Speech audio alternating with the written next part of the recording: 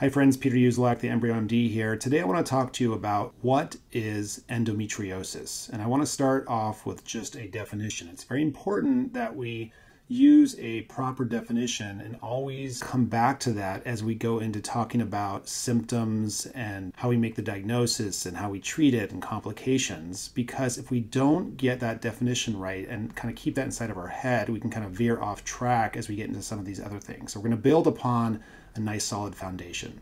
Now, I think a good definition of endometriosis is the following. Any endometriotic-like tissue that's found in any place in the body other than the inside of the uterus. So let's go over that again.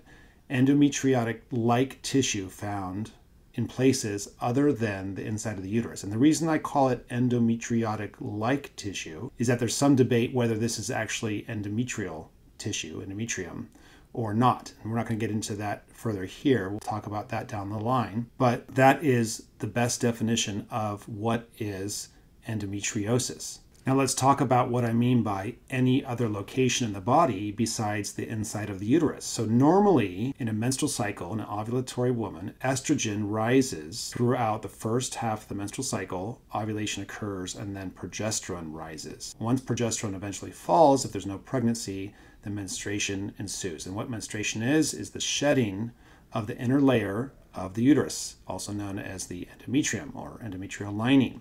So when we have that tissue that's found outside that location, that's endometriosis. Now, where could that be?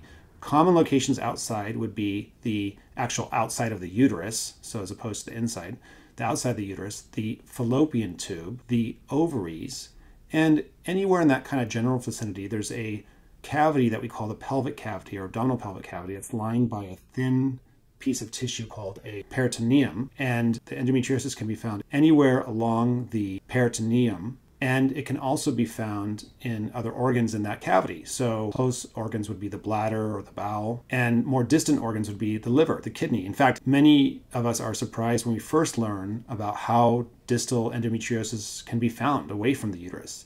It's been found in the lungs, it's been found in the nasal cavity, it's been found in the central nervous system, termed neuroendometriosis. So that's why there's some debate about whether this is actual endometrial tissue coming from the uterus itself, or maybe perhaps a tissue that underwent some changes to become like endometriotic tissue. Once again, proper definitions, always keep this in mind when we're talking about endometriosis. Endometriotic-like tissue located anywhere other than inside the uterus.